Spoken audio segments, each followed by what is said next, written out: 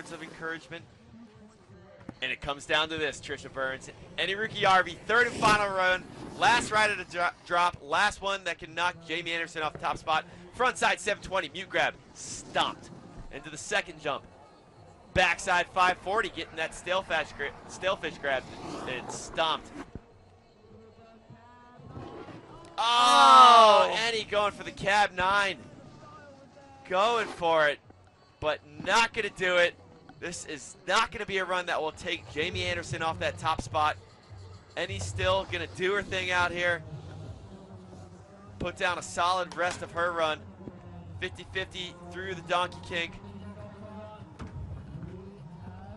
And locks in the 50-50. Coming in the final rail.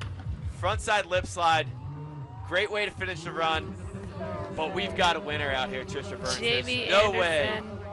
No way that run is going to better Jamie Anderson's 90.25. Jamie Anderson walking away with 2 titles here this week. World champion in big air and world champion in slopestyle. But this is what you want to see from ENNI. You want to see her come out there. She knows she's sitting in second, and she's got to make a move and progress her run, progress the sport. She tries to do that with the cab 900, becomes unhinged.